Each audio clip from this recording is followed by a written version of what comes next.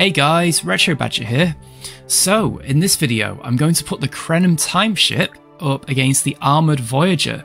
Now, I'm in Bridge Commander Remastered, as I think they're both faithfully recreated here. So here we go. Okay. Shields up.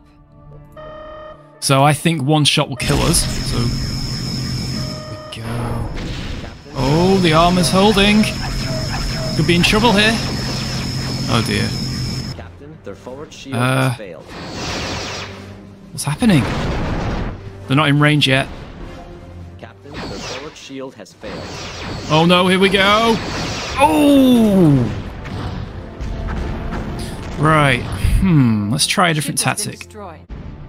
Red alert, shields up. Do we have? Oh, we don't.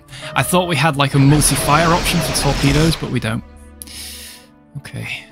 Could I increase power to the weapons, perhaps? Get a longer burst? Captain, their forward shield has failed. That armor is something else, isn't it?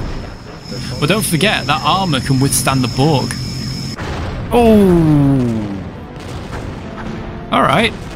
Let's try that the other way around just to conclusively prove it.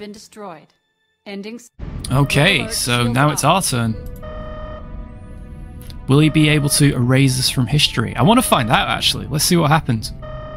Such a nice looking ship with the armor, isn't it? Shields are at 50%. He's not fired his big beam yet. Look at that. Armor's holding. So conventional weapons are no issue for Voyager. Oh, here we go. So the armor is definitely working. Look, it's almost like it's dispersing it. Should be one shot. Wow, look at that. Those torpedoes are insanely powerful. I mean, transphasic, so they pass through the hull.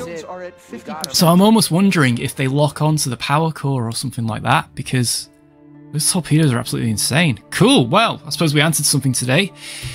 Armoured Voyager still wins. Thanks for watching, guys. Yeah, cheers, Chell. Bye for now.